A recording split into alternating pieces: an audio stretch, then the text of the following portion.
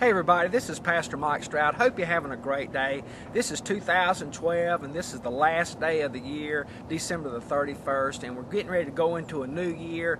And we're just sitting here talking, me and Chris, and just enjoying the mountains and the North Carolina School for the Deaf in our background. And we were just talking about how quick life is, how life is a vapor. You know, we just had a good friend of ours, Dan Dixon, who just passed away. He was one of the elders in our church, and Dan was such a great man that did so many great things here in the state of North Carolina. He was the police chief in Fayetteville, North Carolina. He was recognized by President Jimmy Carter. Just an awesome thing. He had so many different things he did for so many people, and he had a great legacy. And that's what we were talking about, is what kind of legacy are you going to leave behind in this life?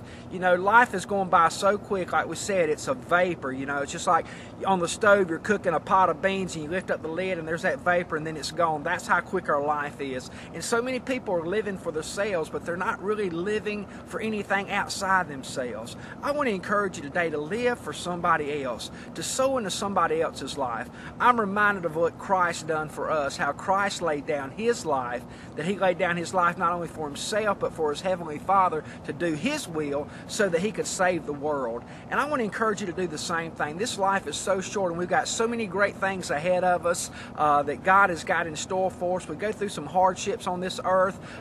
We endure for a season, but yet in the end there's a crown of life laid up for all those who endure till the end. And I want to encourage you to ask God to lead you and guide you in everything that you're doing. Live for somebody else, help somebody else, bless somebody else in this new year, and watch what God will do in your life. God bless you.